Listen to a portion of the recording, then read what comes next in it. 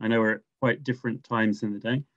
So my welcome slide is just a picture of the ISIS facility. So Professor Ebi has probably been to this building here in the past, and that's where I do most of my work too.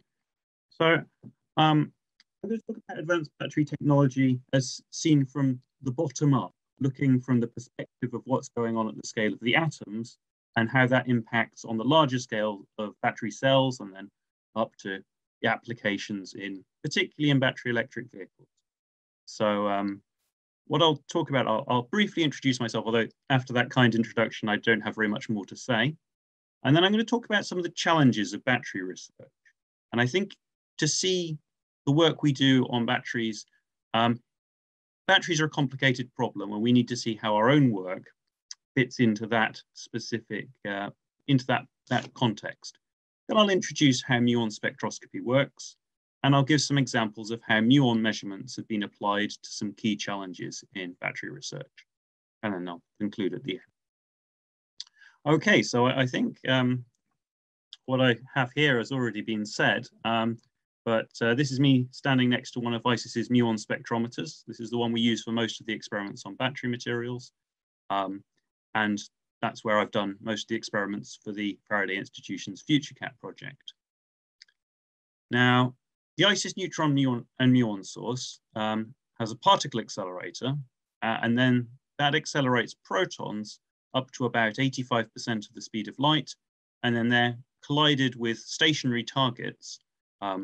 One target that produces muons, which we have 7 experimental areas coming around that target, and then 2 targets that produce neutrons for a variety of different neutron measurements. I'm not going to talk about the neutron measurements today. I'm going to focus on just the muon measurements. So how does ISIS work? Well, this is a sort of map of ISIS, and we start with a source of ions, and those are hydrogen minus ions. They're the easiest to accelerate at low energies.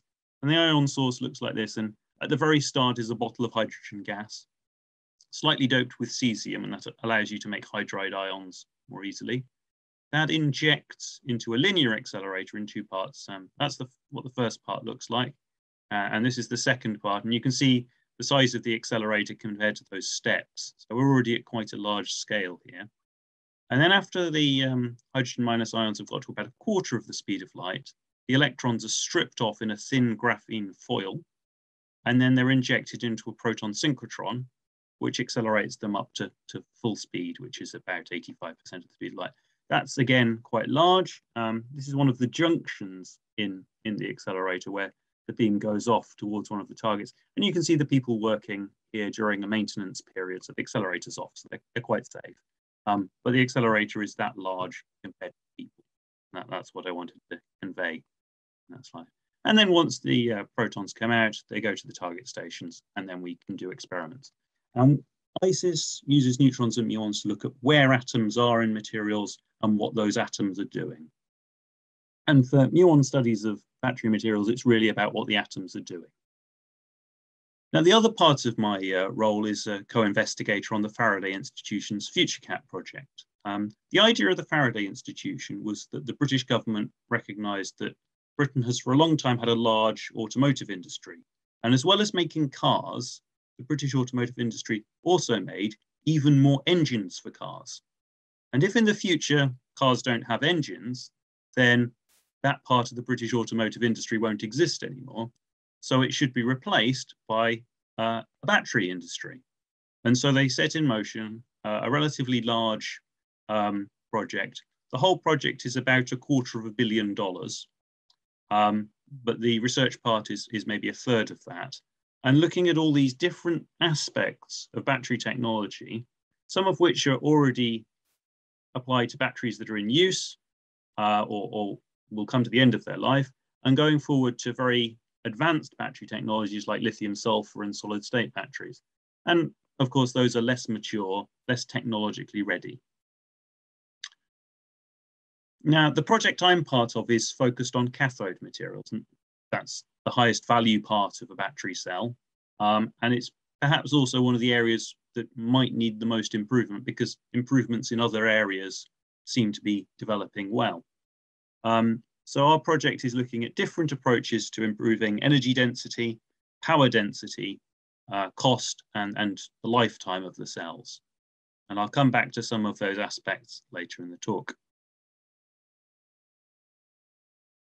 So I want to make some general comments about the challenges involved with battery research, because I think seeing any particular work in its context is very important. So the first comment I have is that batteries have to be good at everything. And there's a lot of ways you can measure the performance of a battery, the cost, how much energy you can store inside it, how long it's going to work for, and how safe it is.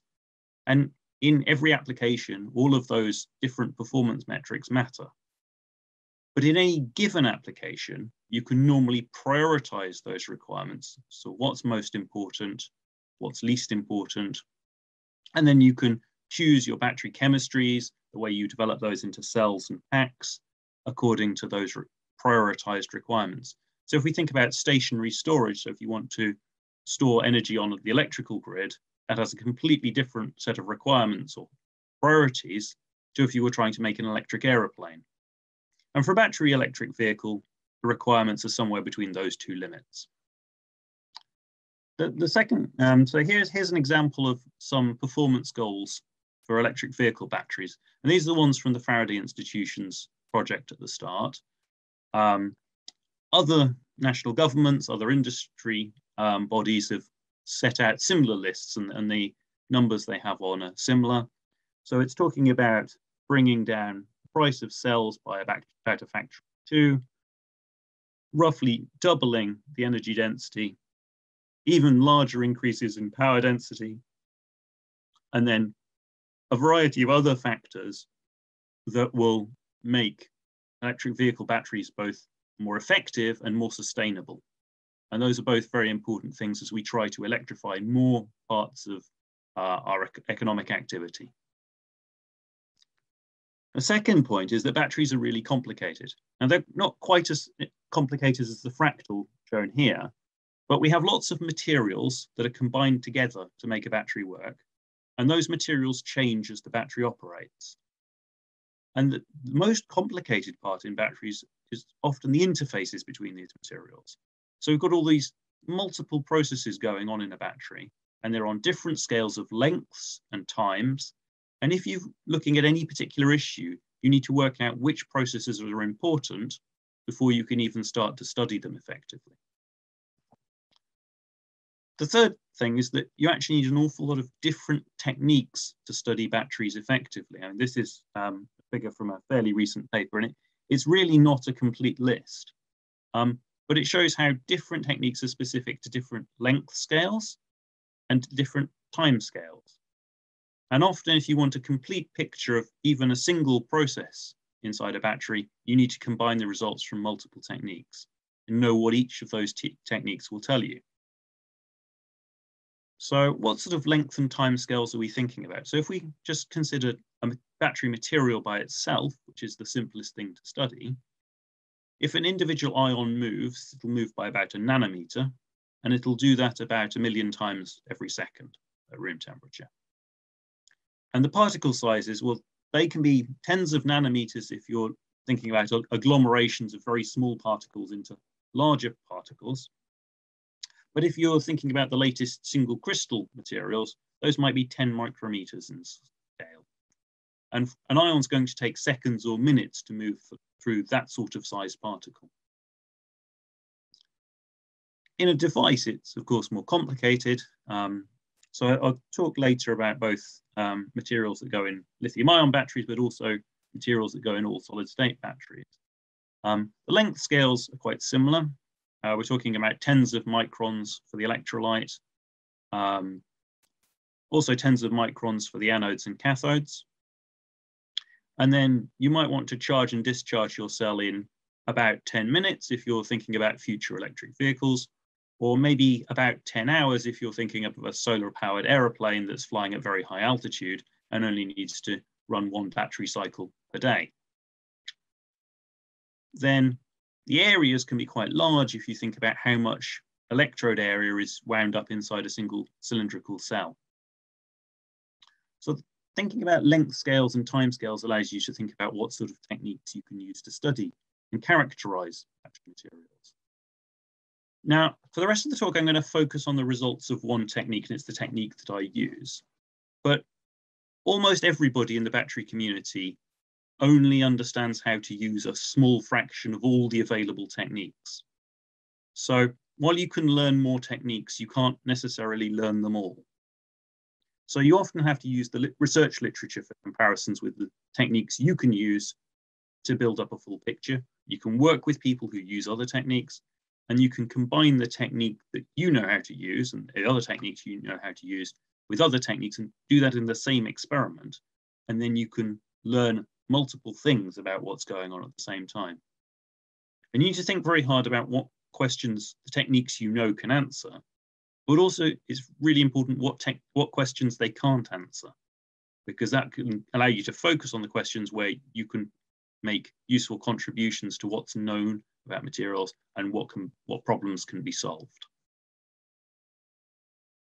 So muon spectroscopy is the technique that I use for almost all my experiments, and sometimes in combination with other things, and very often in terms of publishing results, the muon spectroscopy results will be combined with results from several other techniques. So firstly, I should say what muons are. So they're an elementary particle. They're most like the electron, but they're about 200 times heavier. And they're unstable particles, so they decay radioactively, and they have a lifetime of about 2 microseconds. But otherwise, their properties are quite similar to the electron. And the difference in mass causes a difference in magnetic moment, and so how the muon responds to magnetic fields. And it turns out that the size of that magnetic moment compared to the muon lifetime is quite convenient for measuring magnetic fields inside materials. In some chemical systems, the muon can behave like a lighter version of a proton. So the comparison there is quite important. And the proton's about 9 times heavier than the muon. And so it has a smaller magnetic moment. And of course, protons you can think of doing NMR experiments with. Indeed, that's what most NMR measurements use. And a lot of muon measurements are quite similar to NMR, but we have some differences that I'll come on to in a moment.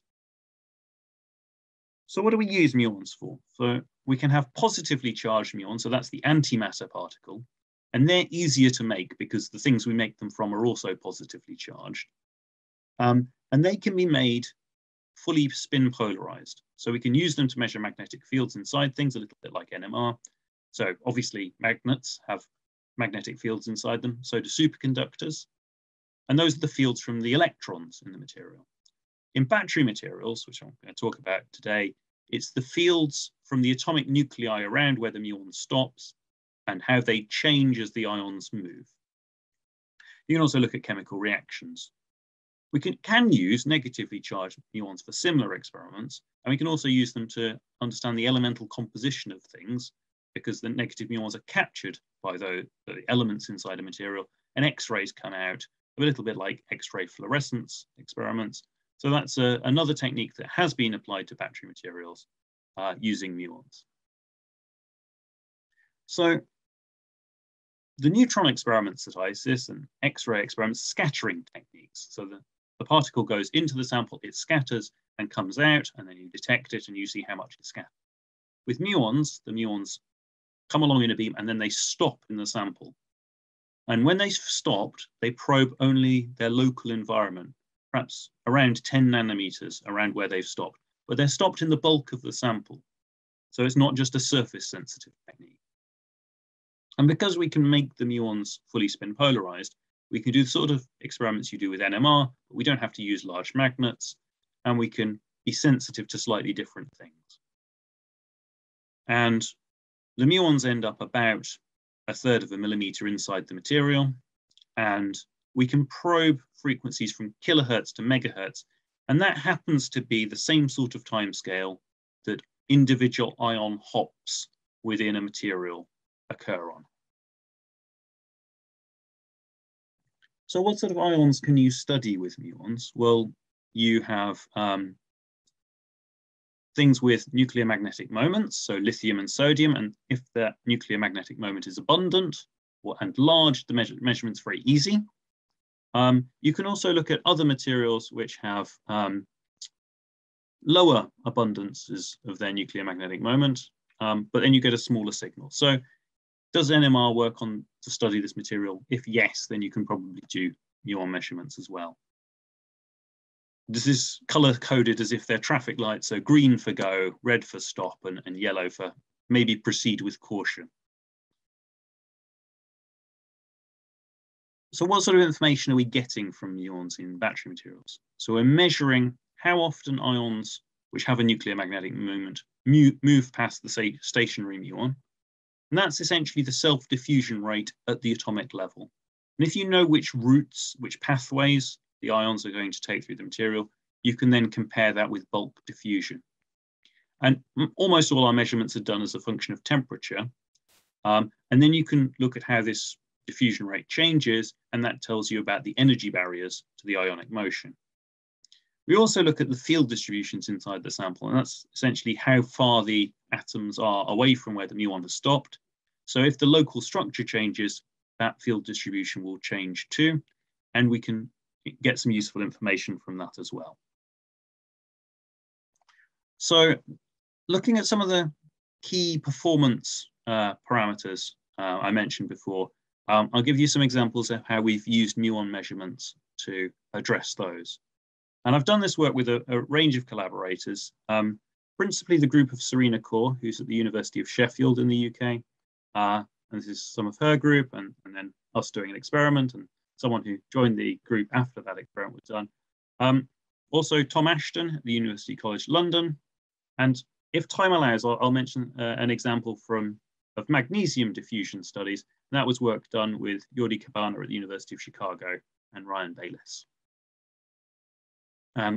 This work has been funded by a number of sources, particularly the Faraday Institution and one of the UK's science research councils, but then some other bodies from around the world.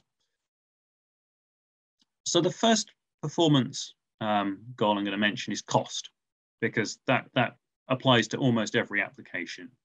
And at the moment, most battery electric vehicles use lithium NMC cathodes, which are just being talked about in the previous talk. And they're the most expensive part of battery, and the raw materials make up almost half of the total cost of the battery. So if you can find cheaper materials, you might be able to open up your battery technology to more markets. Different organizations and companies are moving to different materials. So Volkswagen's talking about increasing the manganese content to remove cobalt, but more widely, particularly in China, there's a move towards studying lithium iron phosphate. So that was something that was actually the way I started my work in battery materials, was studying lithium iron phosphate and the lithium diffusion in it. Has a fairly well-known layered structure, and the ions move along channels along the b-axis of that structure. And I started studying this to look at the magnetism, but pretty much ever since I've been looking at the lithium diffusion in it. So one thing that was really notable when I started studying lithium iron phosphate was if you measured the diffusion rate and the activation energy for lithium diffusion with different techniques here, you got enormously different answers. Almost always in science, if we measure a thing, different measurements will agree to better than one order of magnitude. Here you can see that there's actually 9 orders of magnitude in the different estimates of this diffusion rate. And the activation energies differ by a factor of 5 or 6 even. So there's a huge range of answers.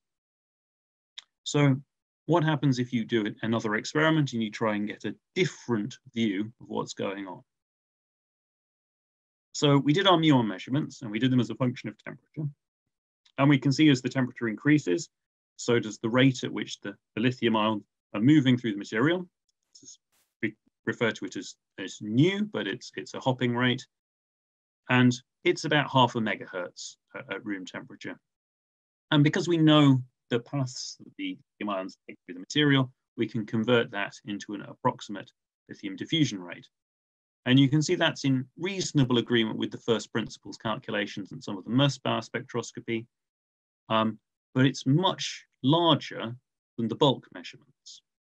And the activation energy is on the low end of these predictions, particularly more similar to the first principles calculations than the bulk measurements. Now, what's going on here is that at the local scale of the atoms, lithium ions can move quite freely.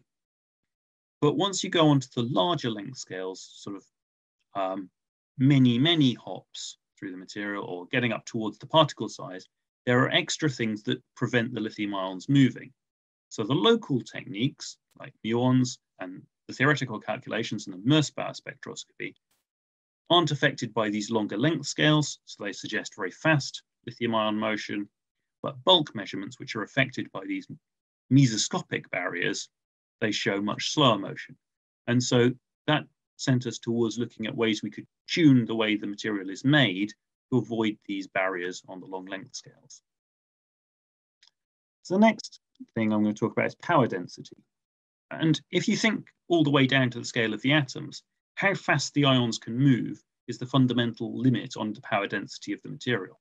Now, in reality, things on much longer length scales are the limits, but we still want to promote the rapid ion mobility at the small length scales so that we can maximize what we can get from the materials.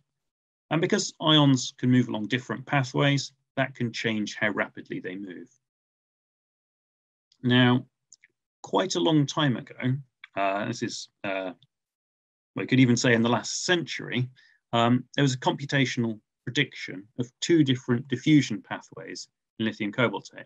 One taking a relatively direct route between two sites, and the other one taking an intermediate site. And they were predicted to have significantly different activation barriers for these two routes. I would note here that these energy barriers are really large. And if that was true in reality, lithium cobaltate wouldn't be a very good cathode material. We know that it is. So I hope that when I show you the smaller energy barriers we actually measured in our experiments, you won't be too surprised, because we know that the answers shouldn't be this big, because we know lithium cobaltate works. So we studied lithium NCA instead. That has some benefits as a material in terms of its energy and power densities and its lifetime, but it's more expensive than NMC or LFP. But this is what often Tesla are using in their electric vehicle battery packs. So again, we measure the muon signal as a function of temperature. And here, instead of just having one steady increase, we see two separate increases at different gradients.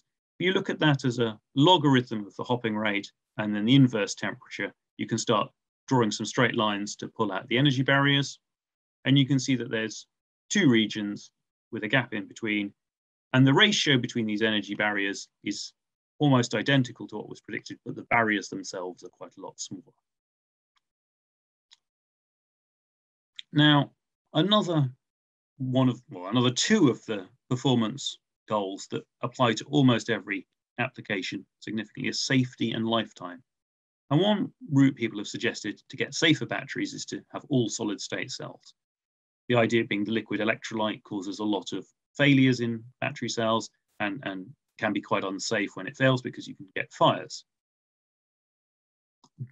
But it's not an easy route to take. And we looked at a model system based on Nasicon materials to overcome some of the challenges.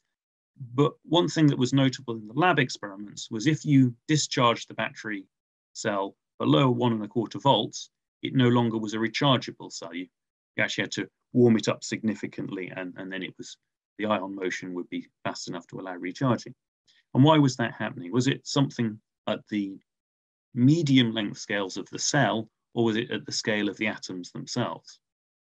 So this is an experiment which was we published earlier this year.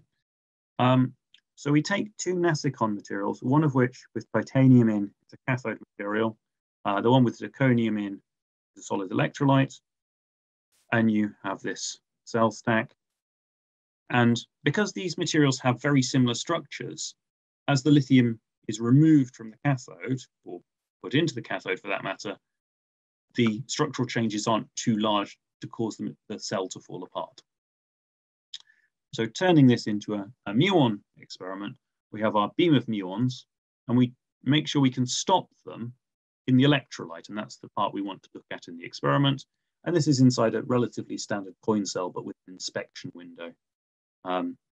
We've moved on a little bit from this since the experiment was done, and we now have a larger version of this to give us a higher counting rate and much better quality data. So does the ionic motion change as the battery cell is discharged? Well, yes, you go along above 1¼ volts, it's higher, and then below 1¼ volts, it's clearly taken a step down.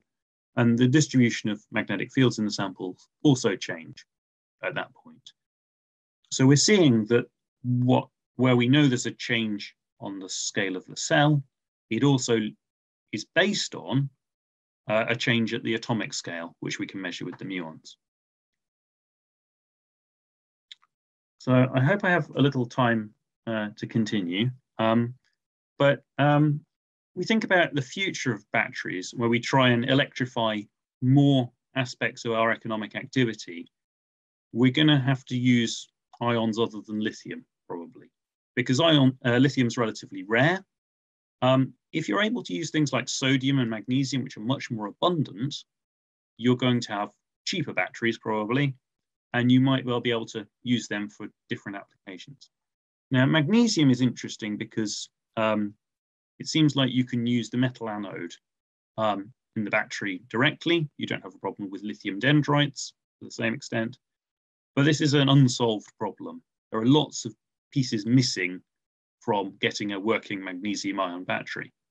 And one of the questions that's been around for a long time is, do the magnesium ions actually move fast enough in the cathode materials to allow the magnesium battery to work effectively? So we did some experiments to look at that directly.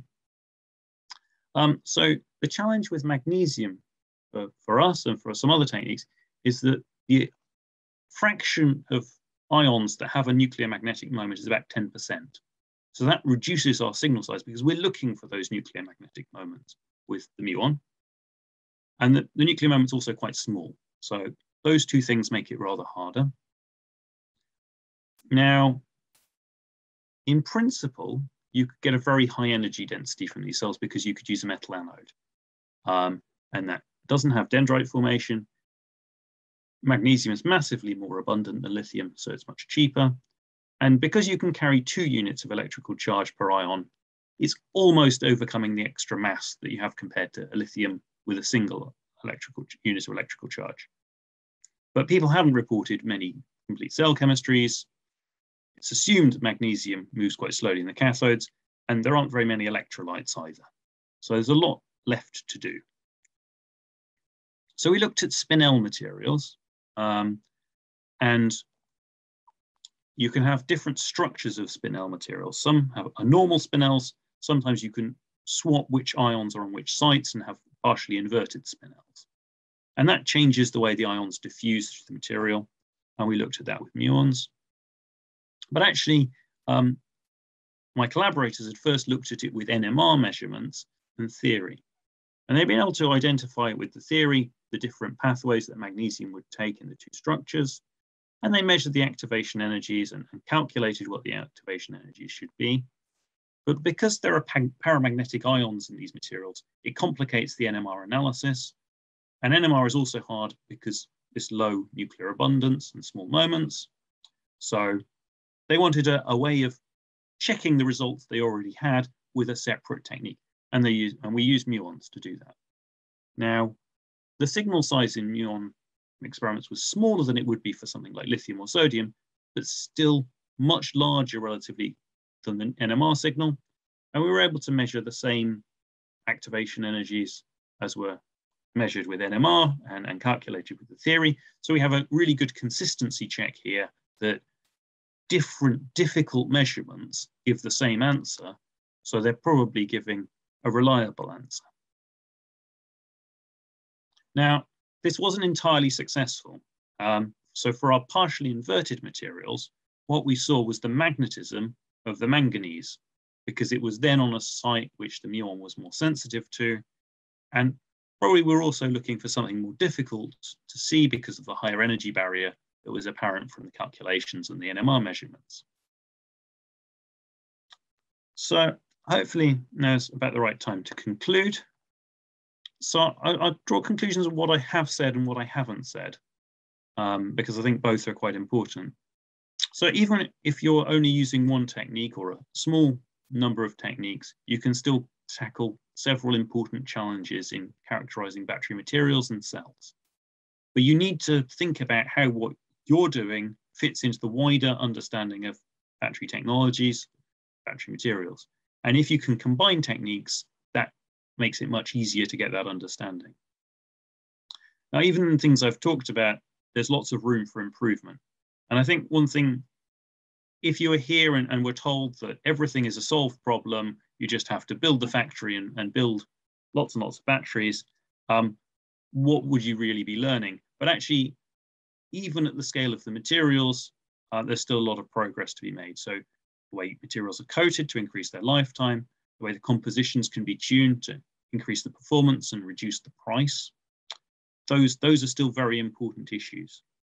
And we're working towards new cathode materials, new solid electrolyte materials, materials that use ions other than lithium, sodium batteries, magnesium batteries, and those could have advantages if we can solve these problems. If you'd like to know more about muon spectroscopy, my PhD student and some of my collaborators, together we wrote a review article which was published last year. And we also have a lot of online learning materials about muons, which you can find at that web address. Now, I know because I study battery materials, I have one view of battery technology and how it can be improved. But there's a lot of things that I'm not very familiar with. And they're generally at the larger scales of cells and packs and electrodes. So many of the things that have improved recently in batteries haven't been major changes in the materials. They've been in how the cells and the battery packs have been made. So there's a lot of improvements there as well, and those will still continue in coming years. Now, I talked about solid electrolyte batteries as a future, but there's also room for improvement in liquid electrolyte batteries, and they're really important in how the battery works, and they are involved with a lot of these key performance metrics. Now, we already have batteries, and predicting how they perform over their lifetime is really important. If you're driving your electric car and you want to know if you're going to get to the nearest charger, you need to know how much energy is stored in it and how much of that energy you're actually going to be able to get out to drive the wheels to the charger. And that understanding is sometimes quite hard to get. And you're also going to wonder, how long will the battery in my car last? And being able to monitor different things about those cells and the materials inside them is going to continue to be important. And if you're an industrial supplier of batteries, you're going to want to know how long you can warranty your battery cells. So you need this information. And one of the things the Faraday Institution projects are looking at is how to link the information we get from experiments that are done outside the cells in their application to the information you can get from cells as they're operated. So you can use one piece of information to infer some other things and then get more understanding and give more useful information to the end user and the people perhaps giving maintenance support to them. And the final thing I want to say is that recycling batteries is probably the most critical thing to develop in the long term, because we know we're making batteries out of materials that are relatively scarce. Some of them are quite difficult or expensive to mine. And while batteries have lasted longer in electric vehicles than they were predicted to, and they'll have second lives, perhaps doing stationary energy storage and other things, and that lifetime is much longer than had originally been expected, they are still going to get to the end of their lives. There'll be battery waste from manufacturing, because even if you're producing battery cells in enormous numbers, a tiny fraction not being made correctly still produces a lot of battery waste. So it'll be very important to recycle those as well. And developing those technologies, designing the batteries in the first place to make them easy to recycle, these are going to be really important questions to address in the next few years. So on that note, thank you for the opportunity to speak today, and I'd welcome any questions.